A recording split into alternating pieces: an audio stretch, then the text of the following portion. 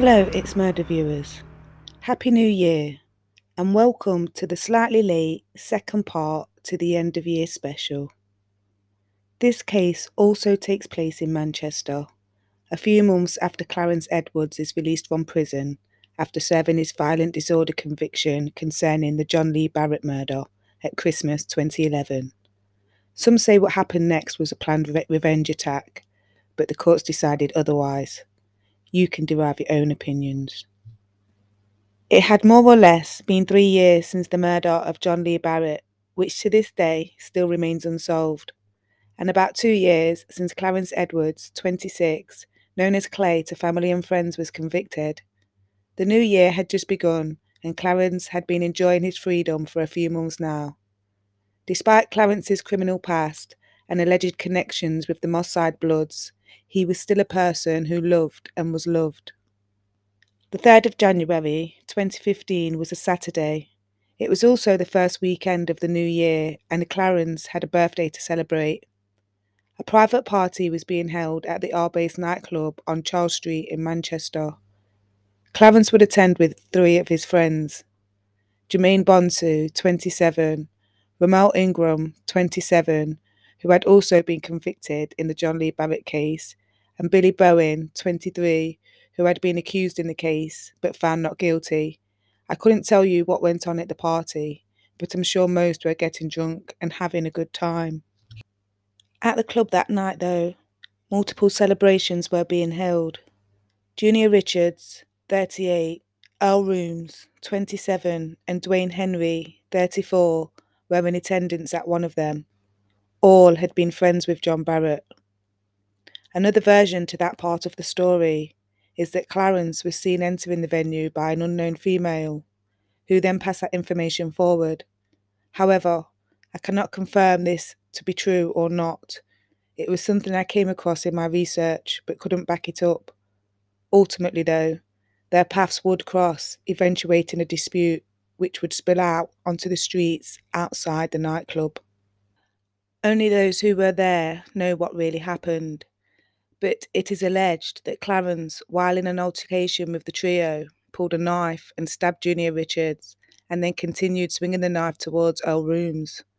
Rooms grabbed the knife, slicing his finger, and then disarmed Clarence, which angered him even more.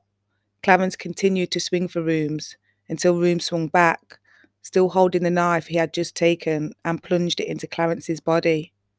It was about 3:20 a.m, and a crowd had formed, and people exited the nightclub for closing. Friends began performing CPR on Clarence until police and paramedics arrived and took over. He was then rushed to hospital. Unfortunately, though, he died not long after his arrival in the early hours of the 4th of January. A post-mortem revealed he had died from a single stab wound. Police quickly began their investigations, and within days they had 4 suspects in their custody, 2 of which were bailed pending further investigation.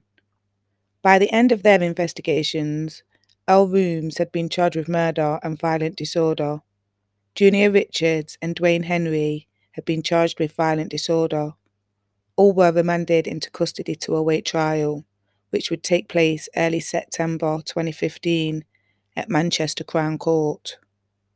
Police had also arrested and charged Clarence's friends, Jermaine Bonsu, Ramel Ingram, and Billy Bowden, for violent disorder. Later, though, all charges were dropped. Come the day of the trial on the 7th of September 2015, Earl Rooms was due to stand for murder, but he decided to plead guilty to the lesser charge of manslaughter and violent disorder. Richards and Henry pled not guilty to violent disorder. The court was shown CCTV footage of Richards restraining Henry during the altercation, and having sustained an injury himself during the violence, Junior Richards was found not guilty and free to leave the court. Dwayne Henry, though, was found guilty of violent disorder. Both he and Rooms would be remanded to prison to await sentencing on the 4th of December 2015. At sentencing, Rooms' defence told the court it was the deceased who produced a knife and used his knife to stab Junior Richards. He tried to swing it at Earl Rooms. Elrooms grabbed it, sustaining a cut to his finger. Elrooms managed to wrestle control of the knife from Clarence Edwards. But even after that, Clarence Edwards would continue to swing at Elrooms, and the defendant swung back, knife in hand. In doing so, he stabbed the deceased, although he wishes to make it clear that this was not his intention. The judge sentenced Elrooms to 7 years in prison for manslaughter and 3 years for violent disorder to run concurrently. Dwayne Henry was sentenced to 3 years for violent disorder. The judge stated, "A defining feature of that violent disorder was the anger displayed from beginning to end. The offence of manslaughter took the life of Clarence Edwards, a young man of 26 with a son. His son will grow up not knowing his father. He will know of him that his father died violently on the street as a result of being stabbed." Thank you for watching. Don't forget to like and subscribe. Till the next time, take care.